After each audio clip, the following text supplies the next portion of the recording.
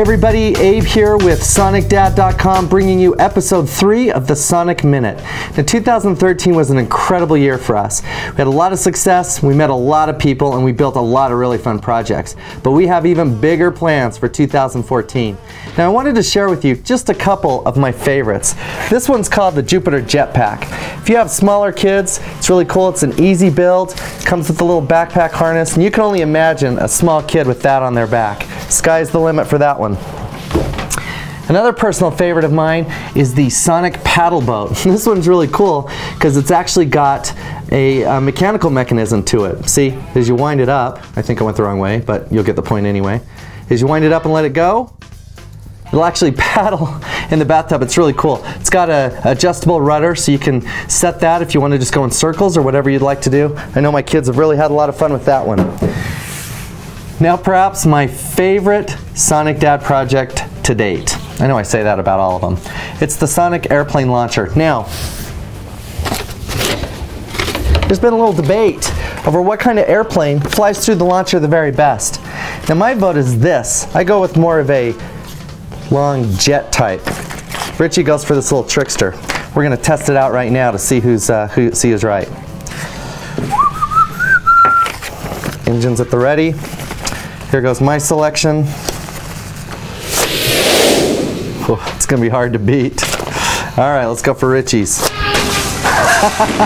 Well, whichever way you choose, this one's a lot of fun. Now, reviewing the projects that we've built over the last few years really got me thinking about an exciting topic for this episode of the Sonic Minute.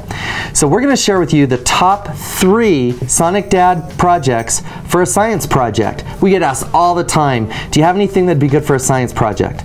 And we're going to share with you what in our estimation are the top 3. Now you'll see the project, and then we'll actually name the science that's involved in the project. But it's up to you to put it together. Now once you do, take a picture, send it to us, and I'll do everything I can to get it highlighted here on the Sonic Minute. So without any further ado, I give you number 3 of the best Sonic Dad projects for a science project.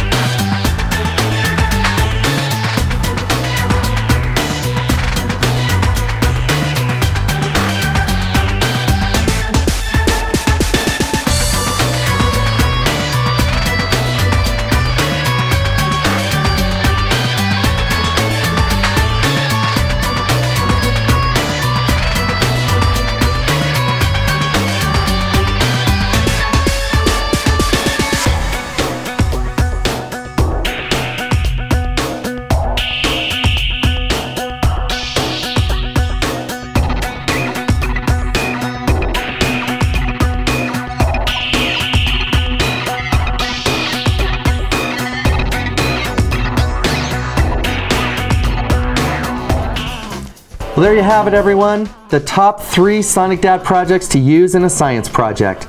And when you get your project done, take a picture and send it to us. I'll do everything I can to highlight you here on an episode of the Sonic Minute. Now, 2014 is going to be an awesome year. We got a lot of big plans. And most of what we bring you is going to come from right here in our brand new Sonic Dad studio. In fact, this is the very first broadcast that we're making from the new studio. And we hope you like the new set.